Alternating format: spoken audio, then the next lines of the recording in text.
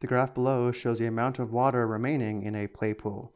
We'll notice how we have the time in minutes along the horizontal or x-axis, and we have the amount of water in gallons along the vertical or y-axis. We're first asked to interpret the meaning of the vertical intercept, which is the same as the y-intercept.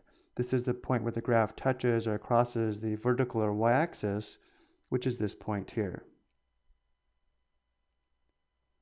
And notice how the vertical axis is scaled by tens, and therefore each tick mark represents 2. We have 2, 4, 6, 8, 10, 12, 14, 16, 18, 20, 22, and 24. The ordered pair for the vertical intercept is 0, 24, which indicates after 0 minutes there are 24 gallons of water left in the play pool. And when the time is 0, this is often referred to as the starting time. So to interpret the meaning of the vertical intercept, we can say after 0 minutes, there are 24 gallons of water in the play pool. Next, we want to determine the meaning of the horizontal or x-intercept, which is the point where the graph touches or crosses the horizontal or x-axis, which is this point here. The horizontal intercept is given by the ordered pair 6, 0, where the 6 indicates the time in minutes and the 0 indicates the amount of water in gallons left in the play pool.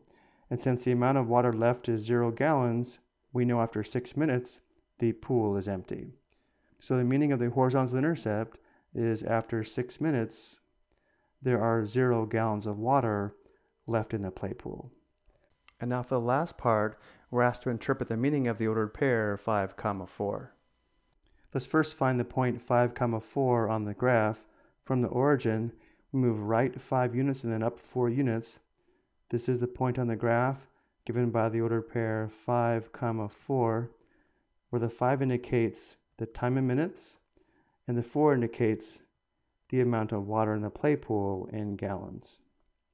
So the meaning of the ordered pair 5, 4 is after 5 minutes, there are 4 gallons of water in the play pool. I hope you found this helpful.